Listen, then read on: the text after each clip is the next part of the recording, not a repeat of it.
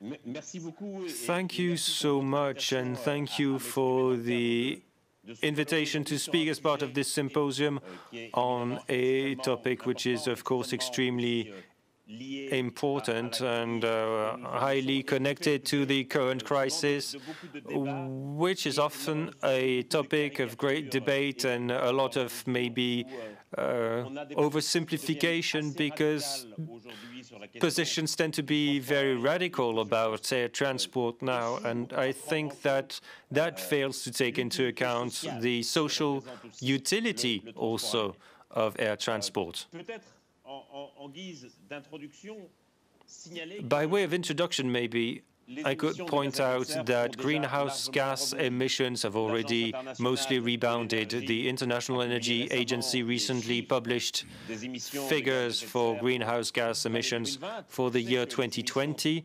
It is known that emissions declined globally by 7% roughly after the pandemic, but what is significant is to see that emissions rebounded by 2% between December 2019 and December 2020. In other words, we are now globally once again at a level of emissions which is higher than the level we had before the pandemic.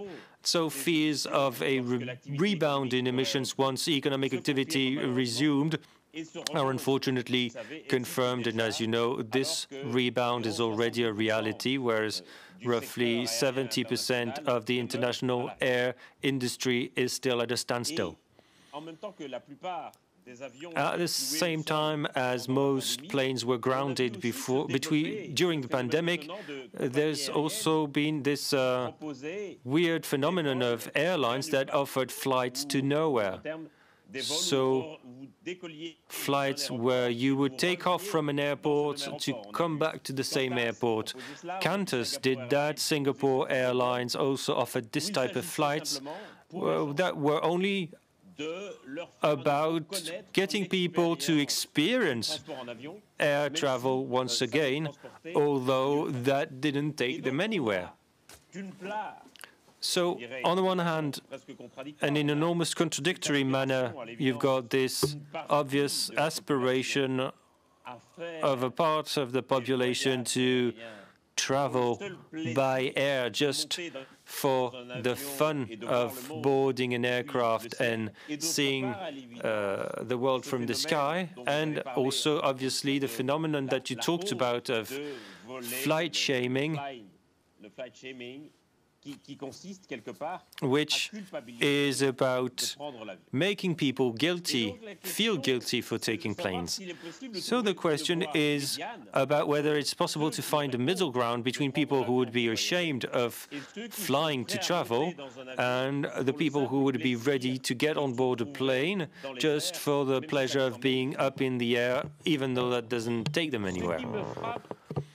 What is very striking to me in the current situation, which, as seen from Europe, is still a situation of closed borders, is to see that many wish to use this moment, this specific moment in the history of mankind, to close borders for good. And now there's a very strong aspiration amongst populations for borders to stay closed definitively. If polls are anything to go by, 2 out of 3 French people wish for France's borders to remain closed, including after the pandemic. And so, in a way, the current health crisis would be an opportunity to close borders definitively. And so the new world imagined by many French people would be a world in which borders would be closed. Closed to foreign visitors, of course, but also closed to French people who would wish to travel abroad. So you may consider that in strict accounting terms for greenhouse gas emissions, this border closure would be a good thing. But my fear, my great fear, is also, well, not as a climate researcher and member of the IPCC, but as a citizen and a humanist, my great fear is that increasingly there's going to be a sort of conjunction of nationalistic agendas with radical environmental agendas.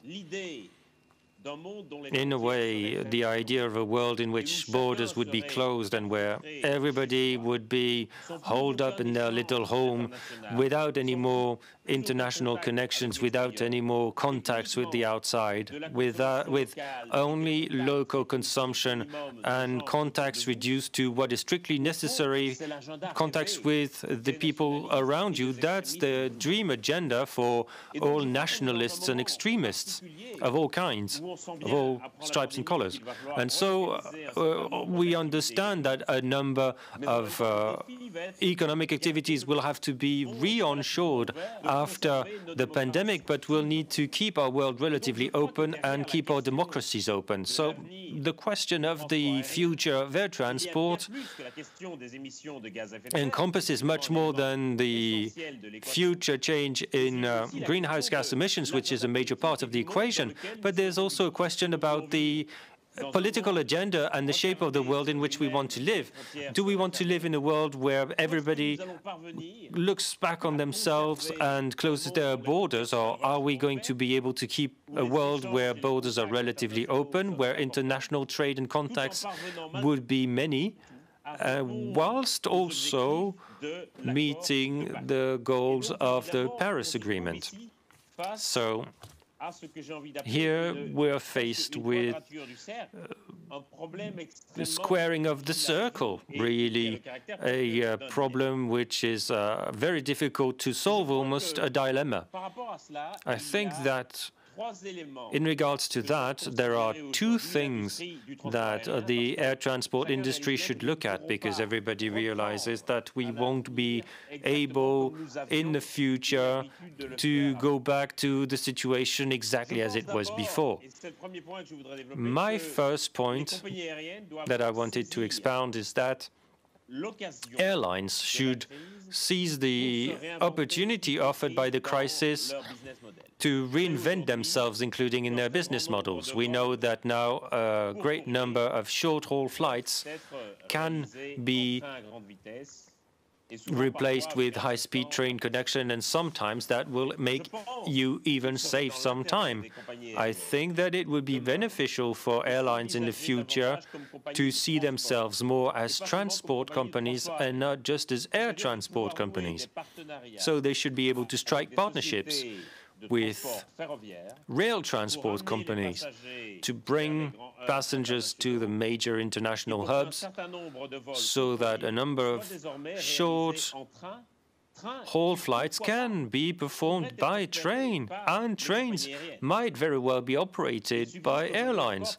Now, there are still some flights between Brussels and Paris.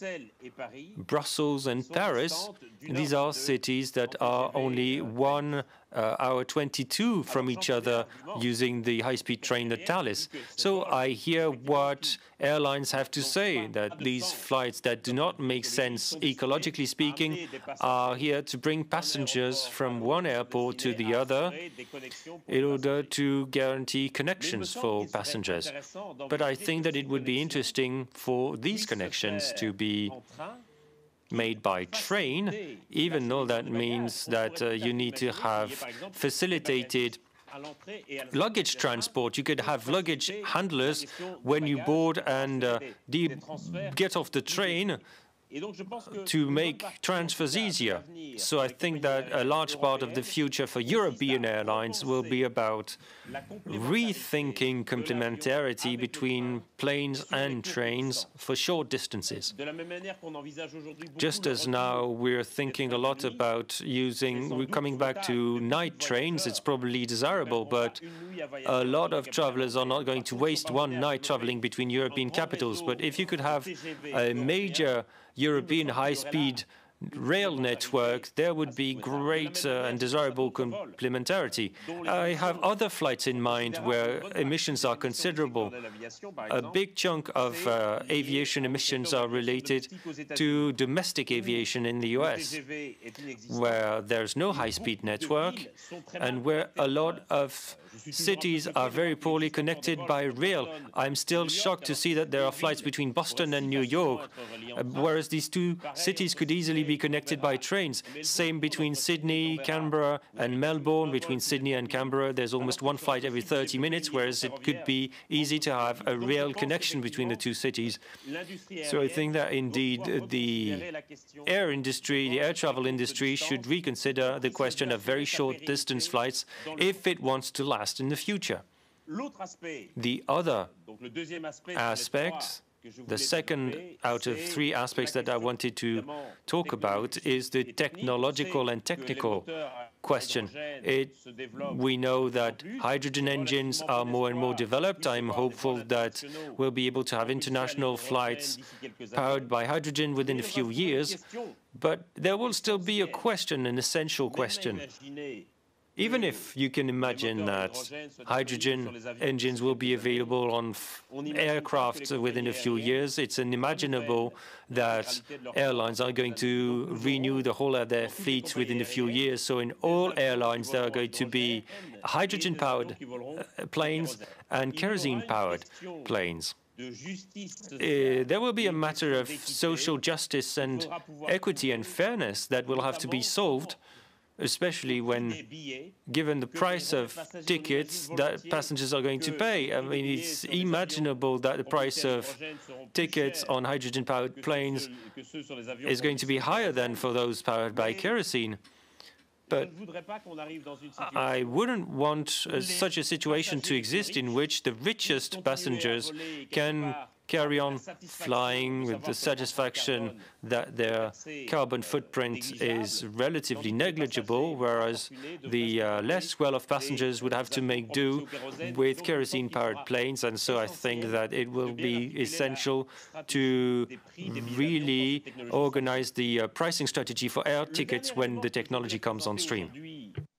The most recent development, probably the most important development, is that of emissions accounting. Why? Well, we know that the air industry accounts for about 3% of all greenhouse gas emissions on the global scale. So you might think, well, that's not very much, and as a whole, the air industry doesn't generate much by way of greenhouse gases compared with, say, for instance, would you believe rice pads account for as much greenhouse gas emissions as air transport, because they generate lots of methane, and methane is 30 times as noxious as CO2. But if we look at the carbon footprint per passenger, well, then the issue of responsibility should be considered in a different way. In France, less than half the population has traveled by air. Around the world, about 15% of the population of mankind has been on a plane.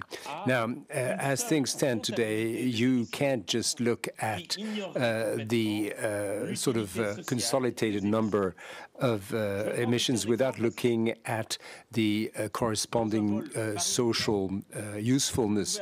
On a flight between Paris and New York, you may have passengers traveling to New York for a shopping spree on Fifth Avenue, and on the same plane, students who are about to spend a whole year as part of a student exchange in Columbia or NYU. Now, for the student or the tourist, the carbon footprint, of course, will be the same. Still, the social usefulness of their flights is completely different, isn't it? Now, I think it's the sort of thing that you have to take into account. Literally, the carbon accounting should go beyond sort of just gross numbers, but look at the social usefulness. There should be a qualitative qualifying factor. When you travel for a good purpose, well, there may be something of a carbon footprint, but you might consider that carbon footprint is useful. At least it corresponds. It's a fair price to pay for something useful. Conversely, other flights can be replaced by, I don't know, other meetings or other trips altogether. And then you might consider, was it really necessary to take that plane to make that trip? And so there has to be, you have to consider the social usefulness of the trip and therefore of the carbon footprint. The air industry could look into this, but that would require a bit of candidness and transparency. I'm afraid to say that there has been a fair amount of greenwashing in the air industry. But if you want to arrive at something more rational in terms of greenhouse gas accounting that takes into account the social usefulness of such pollution, then you have to look, well, at all industries, not just the air industry. Transparency then, of course, is indispensable. So these are the three aspects which I think are indispensable if we are to reconcile, say, the usefulness of air transportation and the greenhouse gas emission, which is the price you have to pay for that. You also have short distance flights that could be replaced by rail links. The possibilities of hydrogen-based fuels, or sometimes a low-tech alternative. Using a propeller plane between Paris and Berlin, you'd have a 30%. Well, you have 30% less greenhouse gas emissions, and the duration of the flight would only be 20 minutes more.